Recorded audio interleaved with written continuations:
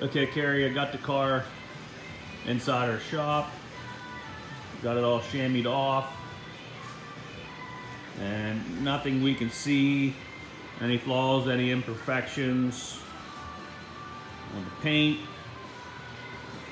Everything looks good as far as that aspect goes.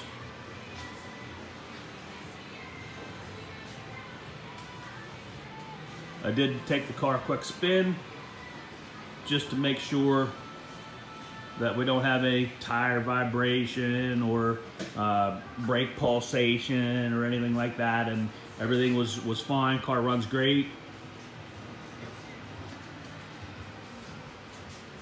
Once again, if you have any other questions, I'm going to get it down in my shop here this morning and get it serviced and inspected. So let me know how you are looking to proceed. Thanks.